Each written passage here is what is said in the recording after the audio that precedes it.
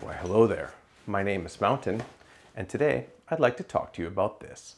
And what is this, you might ask? Well, this is the Evergoods Civic Half Zip 22, or CHZ22 as it's known. As the name suggests, it is a half zip, which means this top half of the bag opens up and kind of loads from the top.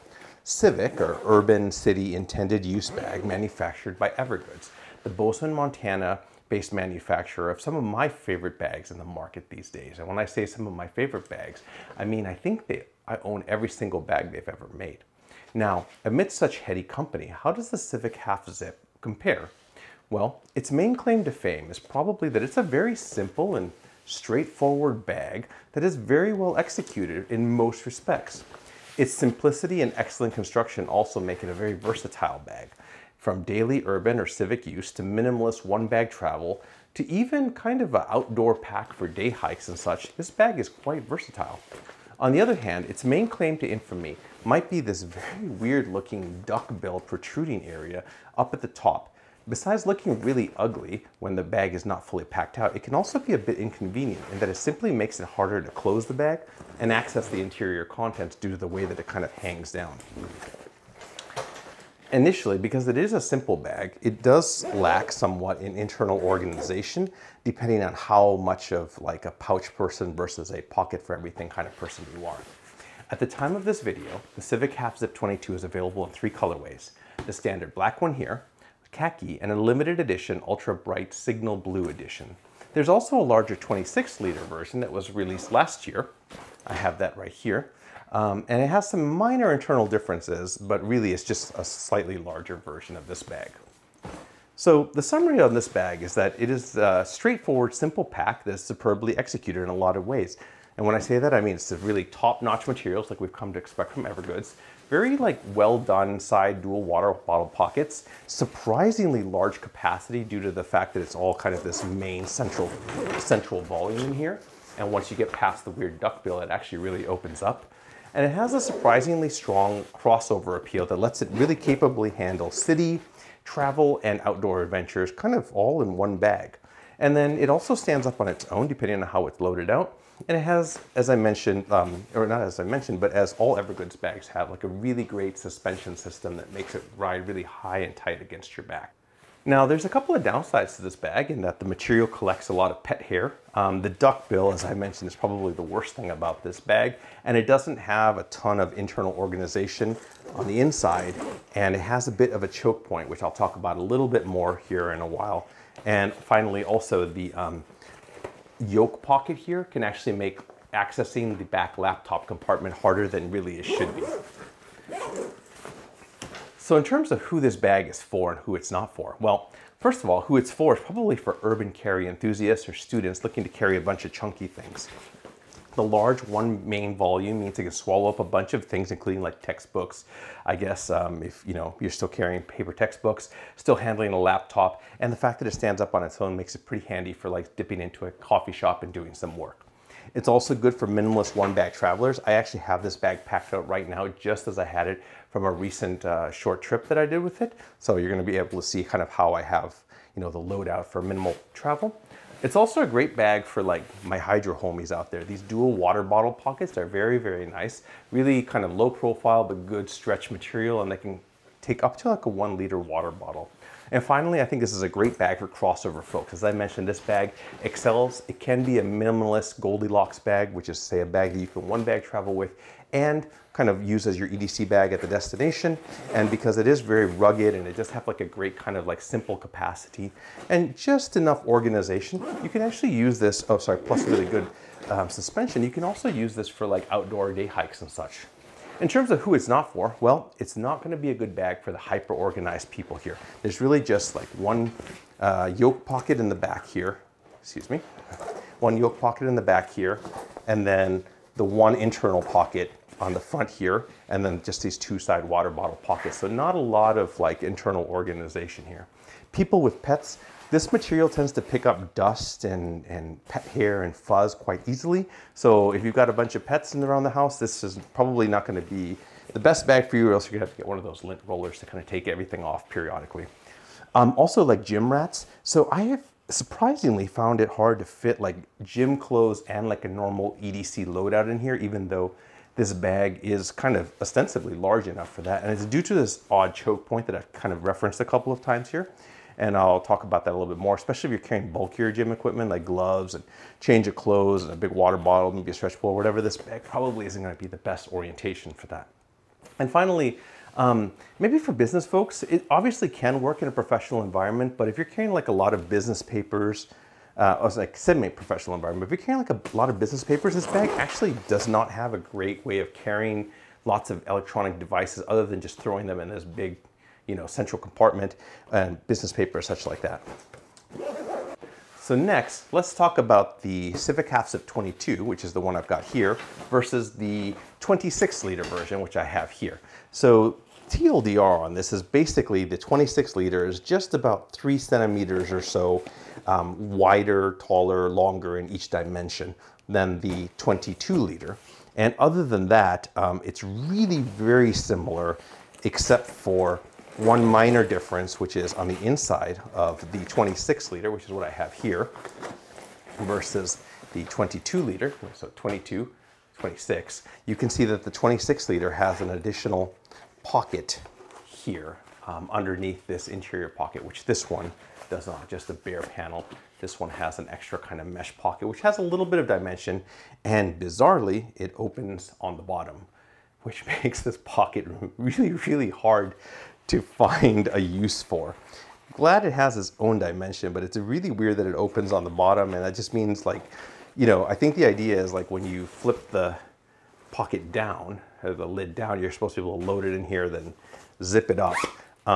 But I guess that means you have to fold it down all the way, which I don't usually find myself doing with this bag. More often than not, you know, I'll find myself sort of just cracking the top of the bag and wanting to reach into here, which you can't do because the zipper is on the bottom, so you have to fully unzip the bag, let it flop down, then unzip it. Anyway, you get the point. It does have an extra pocket in here. It's about, you know, 3 centimeters, maybe about an inch for my US folks, in every dimension. Curiously, I found that it wasn't much larger in practical terms for my use cases than the 22 liters, the 26, 22. And what I mean is this bag, as I mentioned a couple times, has very good capacity, much more than I was expecting. And this one, while it is slightly larger, actually isn't that much larger that I could fit a meaningfully more stuff in here than I could in here. In other words, usually for like minimalist travel, you know, I can get away with like a 22, you know, liter type of bag. And then when I'm going for like a more extended travel, I usually jump up to around 28 and 30. And I found that what I could fit in like 28 and 30 liter bags of other manufacturers, I couldn't get them in here. But then this bag is already big enough for, is larger than most 22 liter bags. So this one kind of just fell in this weird in-between zone, which for me, I just didn't find as practical, which is why this one hasn't been used as much, but it might be something to consider. A reason why you might want to consider getting this bag is if you have a longer torso. This bag is slightly longer in the back, so it's going to fit better for you. And some people have mentioned that with this kind of the latest release, the 2020 releases of the Evergoods bags, like it was sort of hitting their back, their lower back in a strange way. I've never had that problem with the 22 liter. I did feel like this one was a little bit, you know, when you wear it high and tight like they're supposed to, it's not much of an issue, but, it usually hasn't been much of an issue for me. But a lot of people have been mentioning that this bag and then the new CPL 24, V2, and 28 have been hitting their lower backs in an odd way. So something to consider. Then again, if these bags have been too small for you, the 22 liter, then maybe this one might be a better choice. And that's really kind of the difference between the 22 and the 26 is that pocket in a slightly larger dimension. So anyway, with that having been said, let's get into the exterior of this bag. So, you know, no surprises here. High tenacity nylon with DWR coating. That's the same stuff that Evergoods makes all their bags out of. It's a really solid, great, robust material. I like that this bag, its appearance is very understated overall while still like being very well executed. Again, with the exception of the duckbill in terms of construction, you know, build quality, etc., material choice, whatever. Like this is, you know, like an example of, I think, how to make like a really good, straightforward pack, except for this thing. It does collect pet hair, though I've noticed the Evergoods bags have gotten progressively better at kind of resisting that throughout subsequent iterations. So this one is not as bad, but it does collect some. It stands up on its own, as you can see, almost always, and that's just due to the wider base and the fact that a lot of the weight kind of lays at the bottom there. It has an overall pretty slim, narrow design. You can see there is a slight kind of like, you know, V, slight expansion at the top. Overall, I found that this is a pretty slim profile, especially when it's packed up, and it rides really high and tight on the back there. Now, the main noticeable exterior detail is this weird duckbill. It looks so ugly, it looks so terrible. It just ruins a lot of everything else that's kind of good about the exterior of this bag for me, this weird duckbill. And there are ways where you can minimize the duckbill effect, like if you really pack out the bag. And then there are ways in which it unfortunately gets accentuated, which is if the back is less empty, or is more empty. But we'll talk about that in a minute here. Next, really, let's talk about some of the exterior, I guess, like pockets of this bag.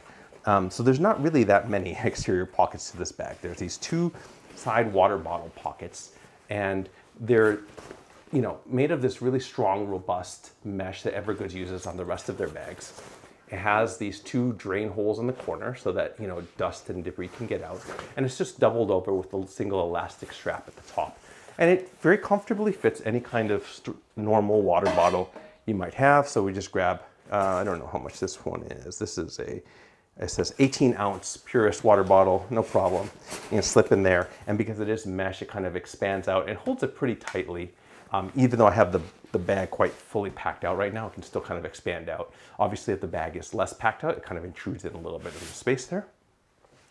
And I find them very useful because, like, you can also put things like, you know, USB batteries or something in the bottom there, and this top strap will help retain it, keep it from falling out.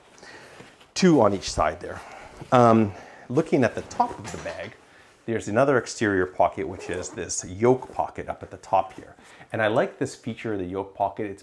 It was originally in a couple of their bags, like the Mountain Quick Draw 24, and I think the CTV Civic Travel Bag 40.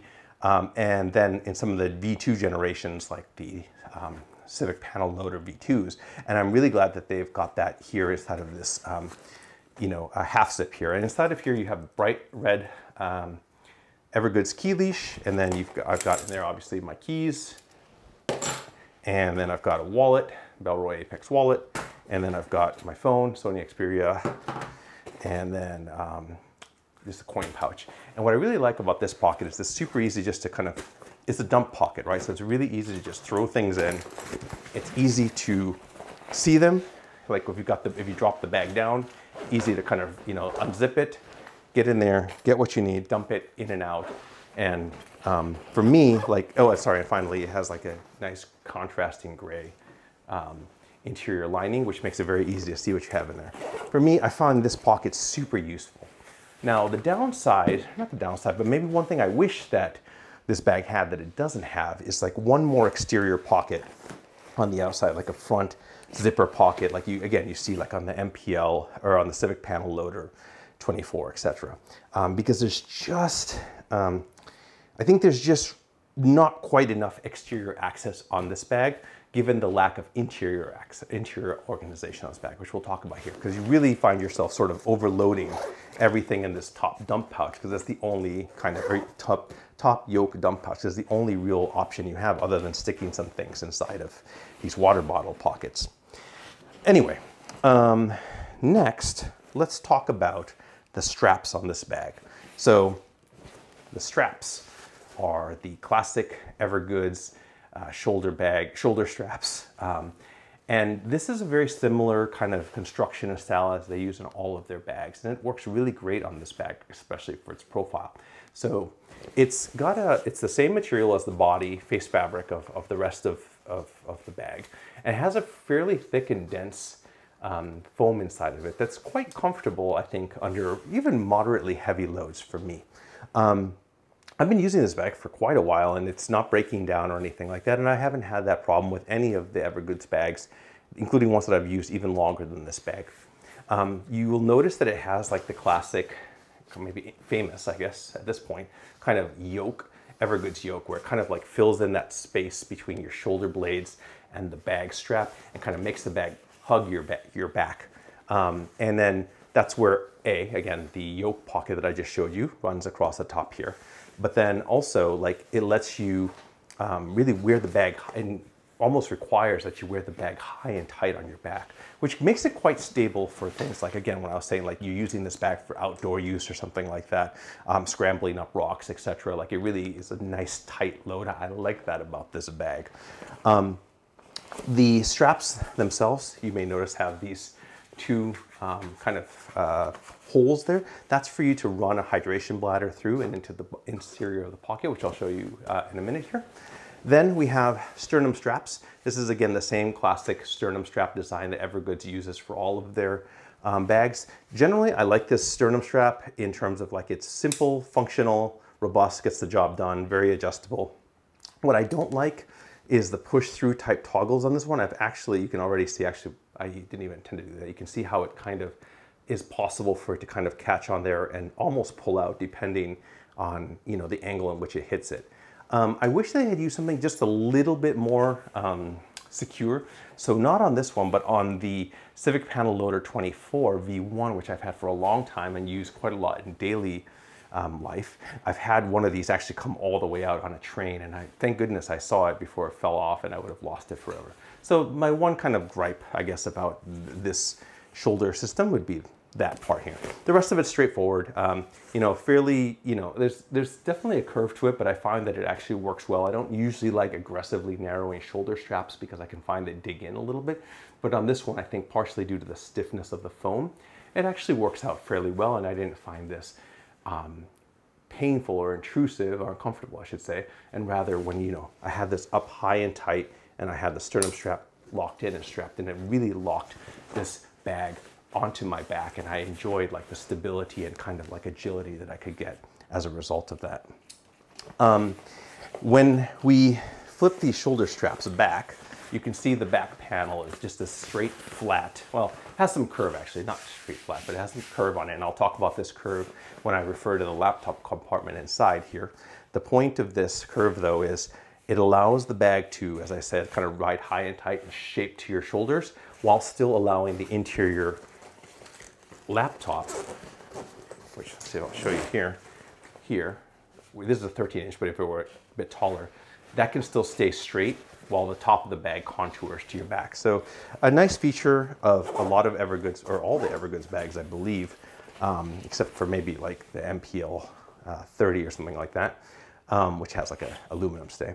And there's stiffness, but enough flexibility to the frame sheet that, you know, it allows it to support the load while still kind of riding, you know, high on your back, kind of curving. Now, this is very flat, as you can see, and then there's nothing fancy, no air channels, no mesh or anything. It's just the same face fabric as the rest of the bag. So you will get a little bit sweaty here. I mean, my general philosophy is that you'll get sweaty with all bags, but, you know, for some people like air channels or robust mesh, etc., none of that on here. The material will absorb, you know, a little bit of sweat. So it's not like, you know, Dyneema or something plastic where, like, there's no sweat absorption. And then there's a bit of, like, dense foam, maybe slightly thinner than the one on the shoulder straps here on the back. And then an additional kind of bias cut, reinforced double layer here, or I don't know if it's double layer, but bias cut, you know, strip at the bottom where it kind of like rubs against your lower back or hits your belt or whatever, or it can get a lot of abrasion there. The only other kind of strap on this bag is the top handle. And this top handle is, again, constructed like a lot of Evergoods bags, which is, it's the same kind of, you know, nylon, high tenacity nylon, folded over. There's a plastic kind of reinforcement piece in there that gives it, you know, structure, bar stitched here. And it's fine. Like, it's a little bit thin, though it is coated with that, you know, that nylon. So what happens is, you know, you can easily grab it and haul it around. Like, it's a good height, I think, for manipulating the bag or hauling it out of the passenger well of a car, or moving it from point to point. There's no additional side strap here, so usually I'd like to have one on the side or side handle here and one here so I can, like, manipulate the bag this way. Usually I'll just grab the water bottle pocket when doing that. But it is, because it's a little bit thin, I wouldn't want to carry the bag for an extended period of time with this top strap. Last thing you'll notice is there's these two kind of loops on either end at the top. Evergoods does that on, I think, all their bags. The idea being you can carabine or something onto here or run, you know, whatever, clip something to here. I don't usually use these anymore, though I did used to put like a hero clip or something through them. In the end, I found I just wasn't using that enough to justify having that, you know, swing back and forth, hit my shoulder when I'm, you know, using the bag. I like kind of, this is very low profile, very simple, like you don't really notice it too much, which is how I feel that, you know, bags should be when it comes to their exterior top handles and side handles, but it's there and easy to grab when you need it. Now on this bag, again, this unfortunate, sad duckbill, I think also takes all of the eye's attention. So nobody's really looking at the handle, they're wondering what's going on with the top of your bag. So with that having been said, now let's turn our attention to the inside of this bag. So when it comes time to accessing this pack, you'll notice like that the zippers are all these YKK reverse coil, rack and coil zippers, nice metal zipper pulls with this very simple like, not paracord, but just like a nylon, I don't know what it is, so like a fabric strap with a simple knot on there. They do this for all of their bags, and I really love them. Like they're so simple, they're very quiet for the most part. Obviously the metal part will hit against each other. They don't have like the big stiff paracord heat shrinking thing. And they've never come loose on me. Now, accessing this pack is quite easy, generally speaking. However, closing the pack is a different story. So let's talk about that a little bit more. Now it's a dual zipper on the main compartment, although the top yoke only has a one-way zipper. Now, when you want to open the bag, because they're very smooth, you know, zippers, it's actually quite easy. And I'm kind of, just to make it clear, I'm using two hands right now to kind of just take it and then rip it open. And I like this about Evergoods in that their zippers have very good rippability, which reminds me of like Mystery Ranch, which is also like a very nice rippable type of bag construction, zipper construction with a tri-zip and stuff. The difference is with Evergoods, I feel like it's pleasantly rippable, whereas with Mystery Ranch, I always feel like I'm like fighting against the bag. You never feel like you're gonna rip or break the bag, but you're really fighting against friction. That's usually, I think, because they're coated zippers. I don't know, not always, but whereas this one, it's just a very, very smooth, rippable zipper. Feels robust, but no problem to rip it open. Now the challenge comes, and this is where we're gonna start talking about this sad duckbill here, is when you wanna zip the bag back up, let's say with one hand, you can see already it's actually not gonna come. So let's take a hand here, and already it's not gonna come. And the reason why it's not coming up here, let's see if this one will go. It's not. And the reason why is because this big duckbill, where it's intended to carry some weight, it's the only interior organization pocket, basically flops the bag around such that it creates this joint that you can't force your weight up through. You have to kind of lift the duckbill up a little bit to kind of straighten the zipper path like this, and then you can zip up the bag. Same thing here. Zip it, raise it up a little bit and go like this. Now it's not always like that, right? If you don't zip the bag down so much that the duckbill forms that full 90-degree flap, you can obviously pull it up like this. So I find myself always having to be a little bit careful when I'm opening the bag, trying not to let the duckbill flop all the way. Otherwise, you know, it's gonna have this kind of snagging friction. Sometimes it's a little bit better if you just, because it is pretty robust material, sometimes I'll just, you know, grab both zippers and then just pull it up like this. But you can already see that when it comes to like, you know, let's say you're walking, you need to grab something out of your bag, you rip it open, you can flip this down like this, right? Good, and now while you're holding the bag or slung over one shoulder, you have to kind of fight. Actually, that one wasn't too bad, but I guess maybe because I had it against the table. But I have often had a situation where like if I have the bag flip open all the way and I'm holding it, now I can't zip it up. I have to set it down like this. You know, use one hand, bring this up, and then close the main bag.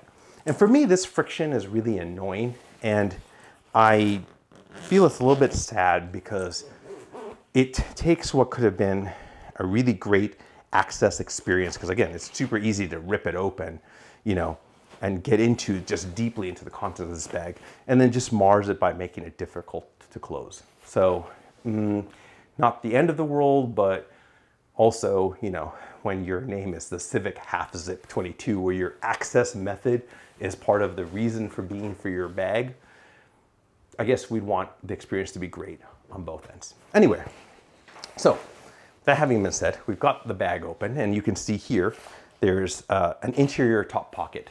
And this pocket is the only internal real organization other than the laptop compartment. And it is also a dump style pocket. So inside I have like a toothbrush, some coin pouch, some chapstick, alcohol, pen, highlighter, flashlight, little EDC doohickey, and like some AirPods, and that's really it. I like this pocket a lot in that it has its own dimension. You can see here, let's see, it has its own dimension, and it has, you know, kind of like floats freely, so you can quite overstuff it a bit. You have, you know, expansion in both directions here, and it's very easy to use as a dump pouch, similar to this top yoke pocket. Like, it's very easy just to take things in and dump them in there, and it's easy to see and access them right away because the zipper is up at the top here. Again, if we take the common use case where you kind of got the bag hanging down a little bit, it's easy to kind of just get into there like this. You can kind of at eye level look down, see a bunch of stuff, see what you've got inside of there like this, and then, you know, just zip it up and you are done like this. Now, there is a downside to this, however, which is the duckbill. And this is where the duckbill is coming from, because it contains all this weight up here, and then this just a thin panel at the bottom. It creates the natural kind of, you know, protruding front area here. And beyond just looking really ugly, like there's no way to avoid it other than not putting stuff in there. And even if you don't put stuff in there, it still will sometimes naturally form a duckbill. So if we take things out like this, you know, so we don't have anything in there, you can already see, just due to the shaping of this line and everything, it still kind of gives you a little bit of a duckbill, even without that, you know, you can see. And honestly, because there is no real other organization inside of this bag, save the laptop compartment, you really are going to have to use this duckbill top dump pouch. So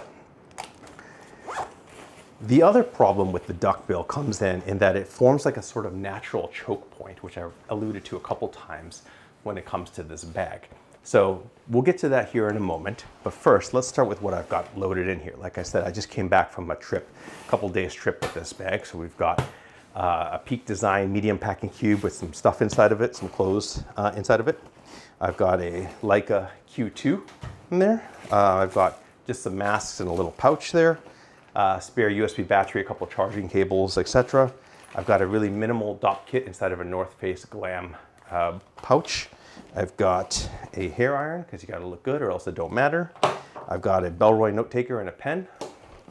And I've got another North Face Glam pouch with just my electronics and such. And that's really it. And you can already see there's this really big central capacity in the bottom of this bag. And that's what I think makes this bag hold a surprising amount of stuff for the size and gives it a pretty good capacity to size or capacity to volume ratio. The material is a little bit heavier, but it's not super heavy. So actually this bag, I think, is one of the better bags when it comes to holding a bunch of stuff for a relatively light weight. And then when you consider a lot of the weight goes to like the really nice suspension system, it actually is a pretty good trade-off. And that's one of the reasons why I think this bag works well across multiple scenarios like outdoor hiking, travel, EDC, etc. Now, I've talked about this choke point a couple times here, so let's get into it. So you can see here that the bag does narrow a little bit thanks to the front duckbill thing here. And where the zipper line is, like we can't, you know, quite, like it kind of narrows a bit. But then when you get down to the bottom, you can see it goes back up like this. So once you can fit things past here, you can actually fill out more stuff at the bottom of this bag than in the choke point. Now, what that means is that sometimes you're gonna have a hard time using this bag effectively if you've got some really big things like shoes, for example, where the width is sort of fixed. And you just kind of have to fit them past this choke point. So even if they could fit down here, or even if they could technically fit in here, it's kind of hard to wrestle them in and out. Anyway, the other kind of annoying thing is like when you've got this bag, again, loaded out here, let's throw some stuff in here. I will say, before I get to the annoying thing, look at how easy it is to load this bag. I love this part of the bag. Like once you actually get it open, you know, you can get it open easily. It's easy to throw things in and out. It's just, again, the zipping that's a little bit frictionful. But you have this bit of a choke point of restriction thanks to the front duckbill area. And then you also have the inside of the yoke pouch, which I mentioned before, which kind of overhangs. And that makes access to the laptop compartment really surprisingly difficult, much harder than it needs to be. This is the 13-inch MacBook Pro. So it actually fits in there. You can see I already have one hand kind of pulling back the yoke and then kind of just force it in here. But if you had a larger laptop, like a 16-inch, it's gonna get caught.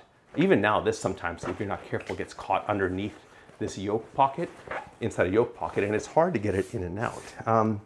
For me, that was an annoying friction that, again, partially as a result of this hanging, intruding yoke pocket and partially as a result of the duckbill internal, you know, kind of constriction that I think could have been avoided and is unfortunate in terms of like friction of access. This this internal laptop compartment also is where you would put the hydration bladder and then just run the hose out through here if you were going to rock this with a hydration bladder. Final thing to mention on the inside here are these loops here. Evergoods says that you can clip things to there with carabiners, kind of like a crag pack or like a rope pack, or like put a pen through there or a knife or something through there. I've never really found a use for these because I don't know, I don't have the right size pens and I'm not carrying things that I carabiner to the inside of my bag. But they're there. I wish that there were another internal organization pocket in lieu of those straps. But anyway, that is really it for this pack. And so if you're in the market for a bag like this, what are some other bags that you might want to consider? Well, first and foremost, the Mystery Ranch Urban Assault 24. And there's a variety, there's Urban Assaults in different sizes here. I think that this bag is very similar to the Half Zip in that it does kind of give you, if you don't do the tri-zip completely, it gives you that same kind of like top loading opening type of central main compartment with good rippability. You can see robust materials, very similar materials. Side water bottle pockets on both sides there. Good harness. This one has load lifters, which Mystery Ranch doesn't do, but it'll kind of give you the same kind of high and tight kind of load. Kind of nice curved, fits kind of nice and curved to your back, although this frame sheet isn't as stiff on this one as it is on this one. And then an external laptop compartment, and actually like a little tablet compartment here, so which I think is actually like a better addition in terms of access than this bag here. Also they do have this top dump pouch here at the top. So again, kind of a different take, similar purpose as like the yoke pouch. So this one comes in a variety of colors, has a pretty good capacity, again, 24 liters versus 22, though some of that is to this external laptop compartment carry, and a lot of similar feature sets and materials, robust quality, very good option to consider. If you are maybe looking for something a little bit more high tech, or you're carrying more like gear, or you're much more on the civic urban city side of it than the outdoorsy side of it, you might want to consider the North Face Access Pack. There's a variety of generations and models of this. Its main party trick is this cool little automatic opening, little spring-loaded top. Again, very similar top loading type of bag, almost exactly. You can see like not a half zip, but a half opening bag. Vertical orientation, good central capacity here, though it is smaller overall because it's like a harder framed bag. Like it's just harder to cram stuff in here than it is in here.